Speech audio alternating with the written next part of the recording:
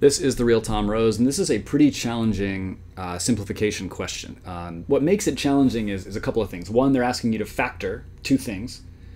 These are your standard second-degree polynomials, and they're asking you to factor those. So we're gonna basically what they're saying is do this: convert the top and bottom into two binomials, factor them. Something will need to cancel out, so that you'll end up with, or both will cancel out. And you'll end up with some fraction with a binomial over a binomial, which matches the answer choices, right? That's what I'm assuming is going to happen here. That's one challenge, is we have to do a bunch of factoring. The other challenge is the factoring that we're doing. Usually you're dealing with just a single variable. You have a, and then you have a bunch of numbers. In this case, we have a's and b's. The factoring is exactly the same process. It's just a little bit weirder when you do it this way. But we're going to press on, and we're going to make it. So first, let's factor the top. I'll just do these separately. So numerator is a squared minus 3ab plus 2b squared. And we're looking for, remember, two binomials. We want an a term and a b term in both. And they need to the a terms need to multiply to give you the a terms, the ab terms must multiply to give you the center. So basically let me fill in what you're missing. What you're missing here is the sign and the coefficient on the b term. That's what we're really hunting for. And the way that it works, the rules you can set up here are that when you add together those two b terms, it should equal, so when you add together the coefficients, it should equal the coefficient on the ab term. And when you multiply them together, it should equal the coefficient on the b squared term. This is standard factoring. I'm just kind of walking you through the constraints of factoring.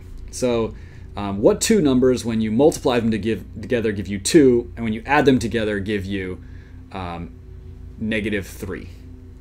So those would be -2 and -1. Right? So I'm going to put a -2 and a -1. So rewrite this as a minus 2b and a minus b. That is the factorization of the numerator. Let's do now the denominator. Same way. We have 2b squared plus ab minus a squared. And first I'm going to reorder this, so I put it in the same orientation as the numerator. So I'm going to get -a squared plus ab plus 2b squared.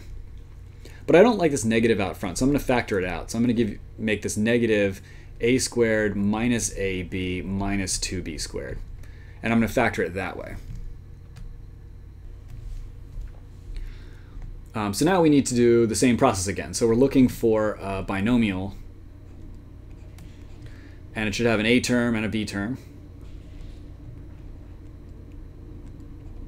And what we're hunting for is the coefficient of the b term in both cases. And it's the same constraints. When you add them together, you should get the coefficient, which is -1 on the ab term. When you multiply them together, you need to get the coefficient of the b term. So now what works there? So the thing that works here is 1, a +1, and a -2, right?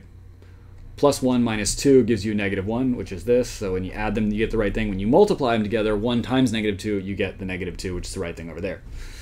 Now, okay, remember to keep that negative around. So now let's combine these, combine the numerator and the denominator, so we can actually solve this. So what you end up with is a minus 2b times a minus b over negative a plus b times a minus 2b. And what you can see is what we expected to happen happened. We've got these two canceling out, and what you end up with is negative a minus b over a plus b. That negative is going to need to be buried somewhere. Let's see. We can bury it in the numerator. So negative a minus b is the same as b minus a over a plus b, which is the same as, I'm looking at this fifth answer choice, b minus a over b plus a. Right? You can always reorder just addition. So that is a match for fifth answer choice.